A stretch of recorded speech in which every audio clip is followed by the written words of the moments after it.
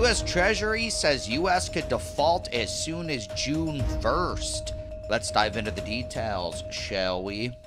Treasury Secretary Janet Yellen notified Congress on Monday that the U.S. could default on its debt as early as June 1st if legislators do not raise or suspend the nation's borrowing authority before then and avert what could potentially become a global financial crisis.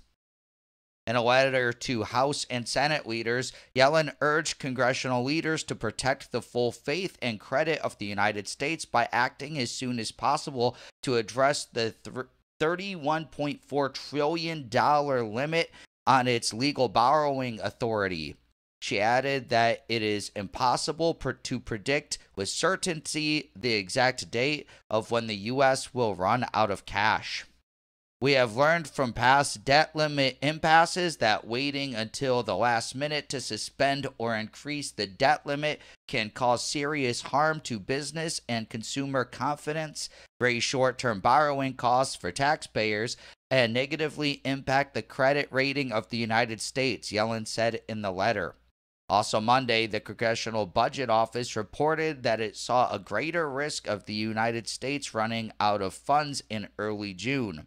CBO Director Philip L. Swagel said because of less than expected tax receipts this filing season and a faster IRS having processed already received returns, Treasury's extraordinary measures will be exhausted sooner than we previously projected.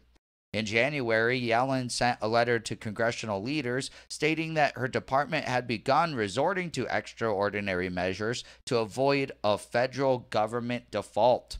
The Treasury said Monday it plans to increase its borrowing during the April to June quarter of this year, even as the federal government is close to breaching the debt limit.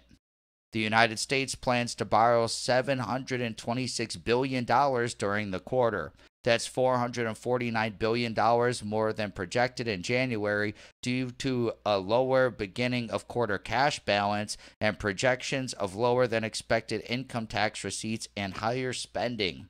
While Russia's invasion of Ukraine remains a burden on the United States economy's growth, Treasury officials say the debate over the debt ceiling poses the greatest risk to the United States' financial position. Eric Van Nostrand, acting assistant secretary for economy policy, said in a statement that even if Congress ultimately raises the debt limit before a default occurs, the ensuing uncertainty could raise borrowing costs and induce other financial stress that would weaken our labor market and our standing in the world. There's no time to waste, said Shay Akabis, Director of Economic Policy at the Bipartisan Policy Center, which forecasts the so-called X date when the government exhausts its extraordinary measures. His organization will also provide an updated X date projection in the coming days, he says. The U.S. government is again within mere months or even weeks of failing to make good on all its obligations. That is not a position befitting a country considered the bedrock of the financial system and only adds uncertainty to an already shaky economy. Democrats and the White House are pushing for Congress to increase the federal debt limit. President Joe Biden wants the cap raised without negotiation. Of course he does. The House Republican majority has most recently passed a bill to secure spending cuts in exchange for a debt limit increase. Biden on Monday invited the 4 congressional leaders to the White House on May 9th to discuss the matter. Yellen said last week at the cap-to-cap policy conference in Washington, Congress must vote to raise or suspend the debt ceiling limit, and it should do so without condition, and it should not wait until the last minute. I believe that is a basic responsibility of our nation's leaders to get this done. So we're in this mess because of just out of control spending, and then Biden and Yellen are both like, No, just no negotiations. We're not going to cut spending. Just keep raising the debt limit. That's the problem. That's why we have a problem with why couldn't the debt limit just stay the same? Just quit spending more money. The government just can't help themselves. This is insanity. It's year after year after year after year. Debt ceiling limit increase. Debt ceiling limit increase. Debt ceiling limit.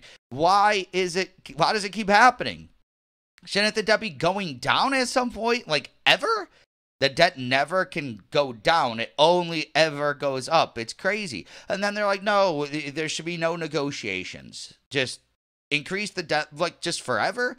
I mean, they're even saying it's annoying every time, when it's just mere months or weeks away. It creates so much uncertainty and borrowing and the economy and all this stuff. Then why do they keep increasing it? The negotiations have to happen. I think it should be the opposite. The Biden admin should concede to all the debt spending decreases is possible. You want to just get rid of the debt, and then you don't have to worry about this.